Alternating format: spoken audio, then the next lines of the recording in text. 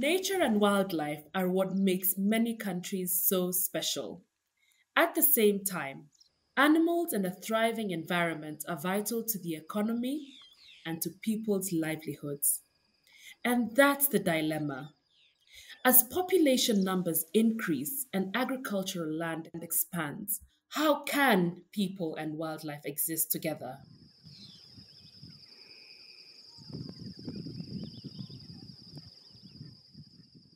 In Kenya, for example, the places often affected the most are the rural areas that are so important for wildlife tourism. Animals, particularly elephants, are increasingly sharing the space where pastoralist farmers and their families live. The result is a clash of interests, with wildlife causing injury and physical damage to buildings and to crops. In return, people's anger and frustration leads to elephant deaths. And it's a problem for Sri Lanka too. Human elephant conflict is a huge socio-economic issue in Sri Lanka purely because of the human population pressure and the expansion of agricultural lands. Therefore, human elephant conflict has escalated in the past several years, especially in the past decade. 44% of Sri Lanka has elephants and humans occupying the same space outside protected spaces.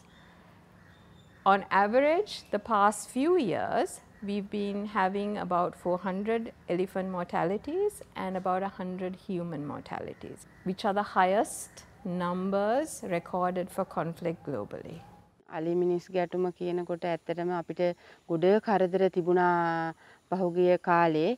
ඉතින් ජීවිත තුනක් අහිමි වුණා අපේම ඥාතියින් මේ ගමේ.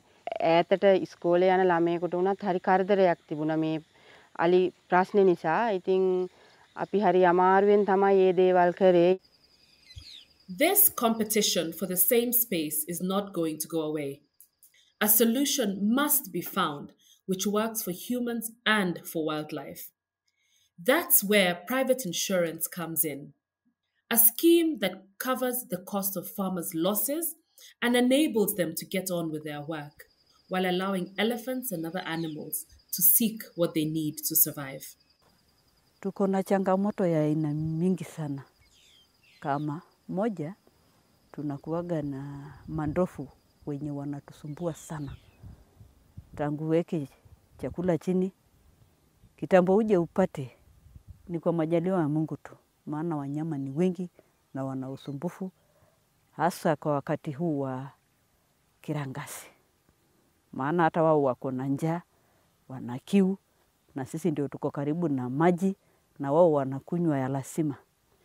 Conservation organizations and governments for whom human-wildlife conflict is an issue must start to think how they could work with insurance companies to resolve the problem.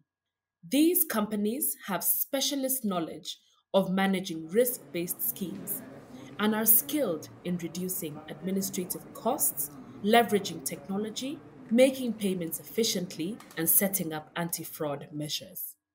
Kungekuwa na hiyo bima ya kusaidia, ingekuwa mzuri, maana kama hatungekuwa haungepata hiyo kwa wingi vile uliotesha ukadhani utapata kwa wingi ama utapata mengi, lakini utarudisha kitu kidogo kuliko saa hii uweke chini na iharibiwe ama iishe kabisa. Kama kutakuwa na hiyo bima itakuwa ni afadhali kwa sababu watatupush kidogo, kama sio kwa wingi kidogo. In Kenya, the government is exploring whether it could hand over its wildlife compensation scheme to the private insurance sector to manage. In Sri Lanka, they are testing the idea too. ඇත්තටම එහෙම රක්ෂණාවරණයක් ලැබෙනවා නම් හරිම සතුටුයි. ඉතින් එහෙම එකක් තමයි වෙන්න ඕනේ. This approach being piloted in Kenya and Sri Lanka to allow people and animals to thrive in close proximity and for nature to be conserved could be an important way forward. The government, wildlife agencies, and conservation NGOs in other countries could implement private insurance as well to promote the coexistence of humans and wildlife.